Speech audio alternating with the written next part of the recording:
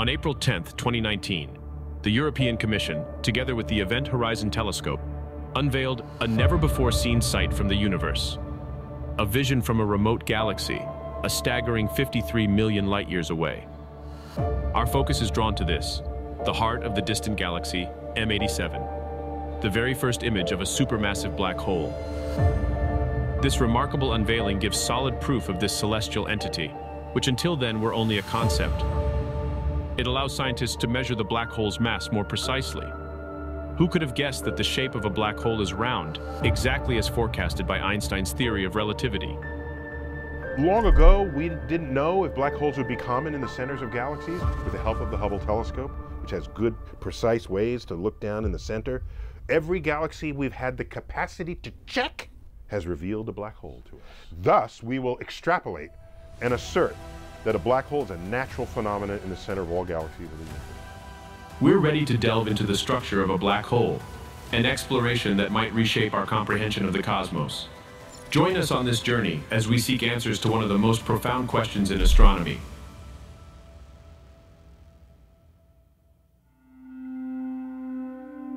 Black holes are extraordinary cosmic events that are born out of massive explosions. Their mass is concentrated into such a tiny space, which creates gravitational forces of immense strength. It's so extreme that nothing, not even light, can escape. Once something enters a black hole, it's there to stay, forever. These gravitational powerhouses vary in size. Stellar black holes, for instance, are a few times the mass of our Sun. On the other hand, supermassive black holes can possess millions or even billions of times the Sun's mass. Scientists have been studying the indirect effects of black holes for years, and each piece of data revealing more and more of their intricacies. Although it may seem like black holes with their immense mass and power have always existed, they actually do have an origin. This amazing cosmic creation is a brilliant display of the energetic and ever-changing universe. You can think of a black hole as completely consuming the volume of space-time in its vicinity. Black holes are born from the remnants of colossal stars that have depleted their nuclear fuel. These stars experience a supernova explosion, a spectacular and cataclysmic end to their existence.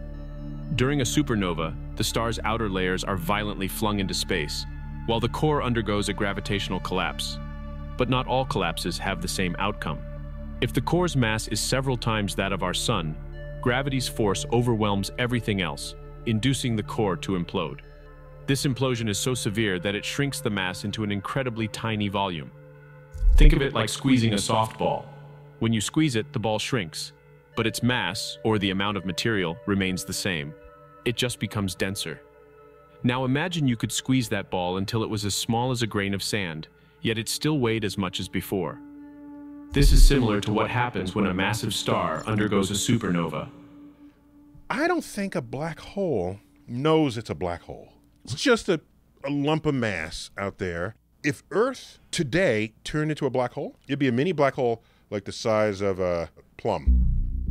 Have you ever wondered why matter doesn't run out of space when it collapses during the formation of a black hole? Is there a point where it just can't be compressed anymore? There is a limit to how much you can compress it, and this is connected to the different states of matter. For instance, a rock keeps its rock shape because of the forces between its atoms and molecules, the electric forces. However, when under a lot of pressure, it can push atoms and molecules closer together. This squishes the space between them, a situation called electron degeneracy. You're trying to cram electrons into the space of other electrons, and they don't allow that, all right, from quantum physics. They keep their own identity within the structure. This state of extremely dense matter can be found in white dwarfs, which is the remaining core of a star like our Sun. Consider the massive space between an atom's nucleus and its electrons. If an atom were the size of a football stadium, the nucleus would be a tiny poppy seed at its center, and the stadium walls would represent the electron orbits. This fact was uncovered by J.J. Thomson. In his experiment, he shot particles at a thin layer of gold. What he found was that most of the particles zoomed straight through, as if there was nothing in their path.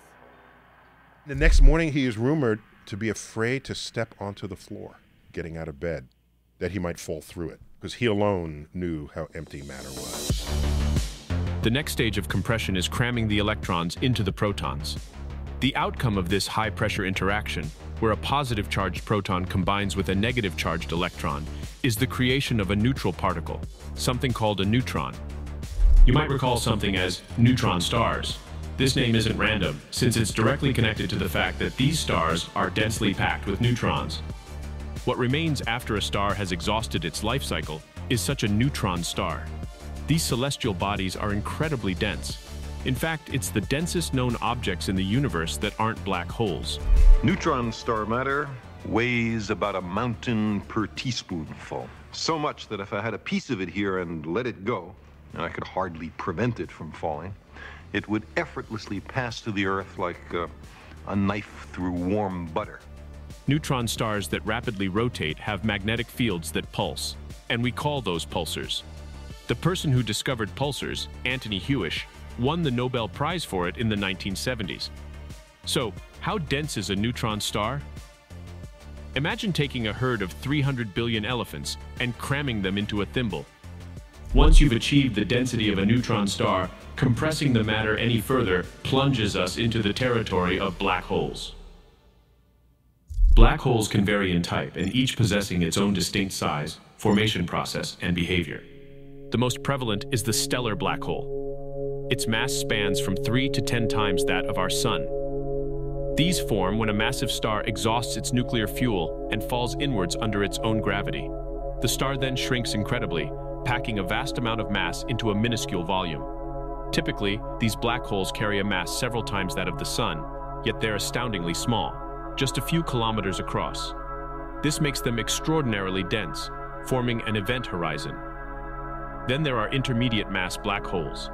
The exact mass of these black holes is uncertain, but it's thought to be in the thousands to tens of thousands times that of the Sun, and so they're denser than stellar black holes. How they form is still a puzzle, but there are two leading theories. One proposes that they result from several stellar black holes merging together. The second one suggests that they might originate from massive gas clouds in the early universe, collapsing inward to create a black hole instead of a star. Locating these intermediate mass black holes can be challenging, but there have been some indications of their existence observed indirectly, like observing the behavior of stars and gas near suspected locations of these black holes. At the top end of the scale, we have supermassive black holes. These are the big players, with masses millions to billions of times that of the Sun. They sit in the centers of most galaxies, including our Milky Way. We're still not sure how these form, but one theory is that they grow from smaller black holes by continuously sucking in matter from around them. Last but not least, we've got charged black holes. These are interesting variations of black holes that have an electric charge. There are two main types, Reisner-Nordstrom and Kerr-Newman black holes. Reisner-Nordstrom black holes carry a charge, but they don't spin. General relativity describes them using what's called the Reisner-Nordstrom solution. Their charge influences their gravitational field, but in most ways, they're like uncharged black holes. They have an event horizon, but its size depends both on the black hole's mass and its charge. Kerr-Newman black holes, on the other hand, both carry a charge and spin. They're described by the Kerr-Newman solution in general relativity. The mix of charge and rotation creates unique phenomena around these black holes. One such effect is frame dragging, where the spinning black hole pulls and twists the surrounding spacetime. Black holes possess an event horizon, and there's another boundary known as the Cauchy horizon. This is an inner edge inside the black hole, which marks the spot where the singularity, or the very center of the black hole, is located. Now you might be wondering, what's on the other side of the black hole if you cross this horizon? There are compelling theoretical ideas about what might transpire if you were to survive a journey through a black hole and emerge on the other side. Our equations suggest that an entirely new space-time dimension would unfold before you. Once you've left the universe you once knew, there's no coming back. Instead, you're propelled into a different realm. Our mathematical models propose its existence, but until now it's still an untestable hypothesis. All of our equations tell us that an entire new space-time opens up for you. Once you've left the universe you were just in, you will never return to it, but you'll enter another domain. This remains one of the most captivating enigmas of our universe. It poses the tantalizing question, is each black hole a universe unto itself? Regardless of the type of black hole you're talking about, the one concept that always comes up alongside it is that of dark matter. It's a unique kind of matter that outweighs visible matter in the universe. We call it dark because it doesn't interact with light or any other forms of electromagnetic radiation. We know it's there because of how it impacts visible matter and the overall structure of the universe. Many suggest that dark matter had a key role in shaping galaxies and even forming black holes. One of these theories proposes that dark matter acts like a scaffold, with galaxies being built around it. Its gravitational force pulls regular matter like gas and dust together, creating large structures like galaxies. And as these galaxies evolve, the right conditions for black holes to form can emerge. In other words, dark matter, through its gravitational influence, is vital in determining how matter is distributed across the universe. It creates the perfect setting for black holes to form. Another interesting idea is that dark matter could be made up of primordial black holes. If this is true, these black holes would have affected the dynamics of the early universe through their gravitational pull, potentially leading to the formation of more stars and galaxies. There is a suggestion that the black holes themselves could be dark matter, meaning they are invisible and they could populate the universe almost arguably large enough to explain this missing mass, this missing matter. Astronomers often watch the paths that stars take around black holes. They do this to spot the presence of dark matter. It has quite an impact on the way stars move within galaxies due to its gravitational pull. One thing that astronomers do is to study the gravitational effects from visible matter, like stars and gas clouds. If the star's motion doesn't line up with what we'd expect from the visible matter alone, it hints at the presence of something more. Perhaps that's where we'd find dark matter. It's important to remember that even though dark matter is seemingly everywhere, it's not typically thought to directly form black holes. Our current understanding is that black holes come about from the collapse of regular matter, like giant stars. But spinning and charged black holes might be related to dark matter in some way. The fact that they spin or carry an electric charge can prolong their existence. This could turn them into a possible source or storage for dark matter particles. It could possibly offer more insights into the character of dark matter and its role in shaping the universe. We come across a compelling interplay between the forces of the cosmos and the counterintuitive rules of the quantum world. You see, in the world of the incredibly small, black holes reveal another puzzling aspect. Stephen Hawking presented a theory that links these two apparent realms, something known as the theory of Hawking radiation. Imagine matter and antimatter particles suddenly appearing near the event horizon of a black hole. Usually these pairs would annihilate each other and disappear. But if one falls into the black hole, the other can escape. This escapee is what we call Hawking radiation. This is basically the gist of this theory. Although Stephen Hawking actually described this process more technically, he referred to the positive and negative frequencies of the quantum vacuum that get disrupted by the black hole. This disruption leads to the vacuum itself generating particles that we can detect. Hawking radiation implies that black holes aren't as inescapable as we thought. They slowly lose their mass due to this radiation. This phenomenon helps answer a long-standing question. It was initially believed that nothing could escape a black hole because nothing can move faster than light. However, Hawking radiation led most physicists to agree that the energy sucked into a black hole could eventually leak out. I think most physicists believe that because you have this Hawking radiation, at least the energy that falls into a black hole can eventually leak away as that radiation. The really important thing about that is that not only can the energy get out, but the information can get out. This was the other perplexing thing about black holes. Hawking radiation might also help preserve quantum information. This was a puzzling aspect of black holes. Quantum information shouldn't be destroyable, and many physicists now suggest that the details of what falls into the black hole could escape through Hawking radiation. If you gathered all the Hawking radiation from a black hole over trillions of years and pieced it together, you could theoretically reconstruct what initially fell into the black hole. One description of how this happens is that the thing that falls into the black hole somehow gains negative mass or negative energy because the dimensions inside the black hole get all twisted around. We still don't fully understand this process. Hawking's argument for this radiation's existence was based on the internal consistency of the universe, but its actual emergence near the black hole remains mysterious.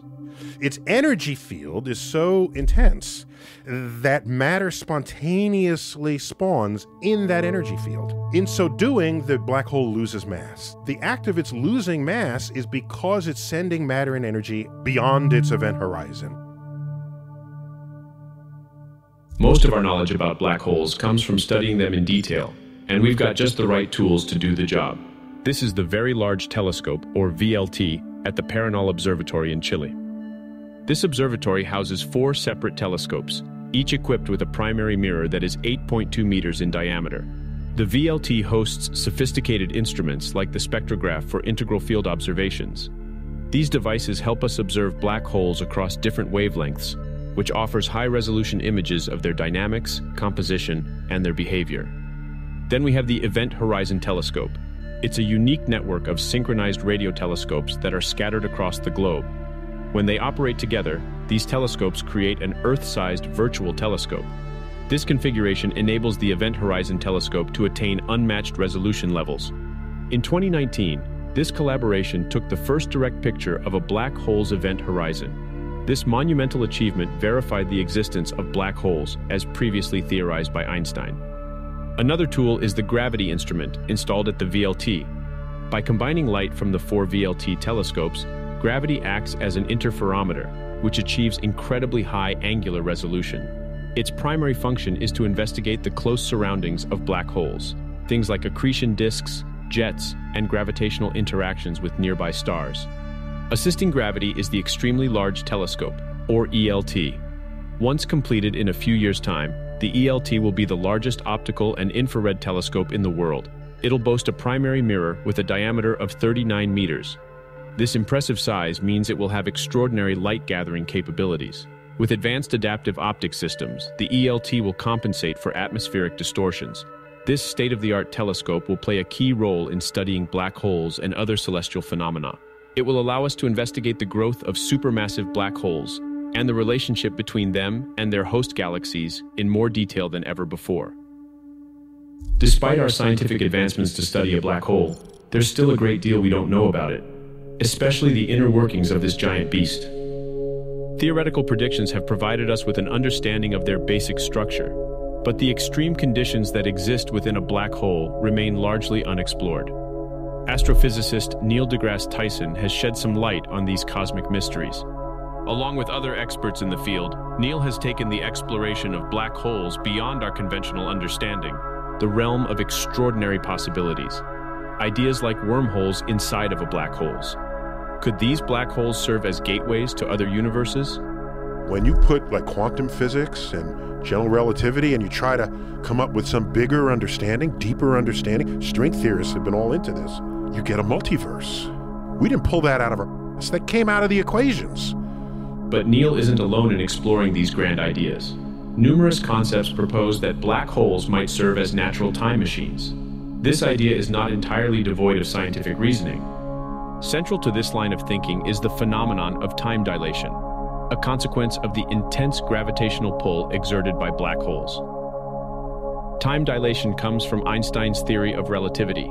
It tells us that time doesn't pass at the same rate everywhere, but it can slow down with the increase of gravitational force. This difference in the flow of time between various parts of space-time is enormous near large objects. And so black holes has become a stage where time dilation is pushed to its limits. We can definitely travel into the future by moving faster relative to everybody else. And then you'll come back less aged than those you left here on. Consider the following thought experiment. Imagine a spaceship orbiting a black hole. The crew are so careful not to get pulled in. These guys would experience time moving slower than for those on Earth. When they return, they'd find an Earth that has aged significantly into the future, perhaps hundreds or even thousands of years. Some scientists even suggest that the severe warping of space-time within and around black holes could fold space and time onto itself.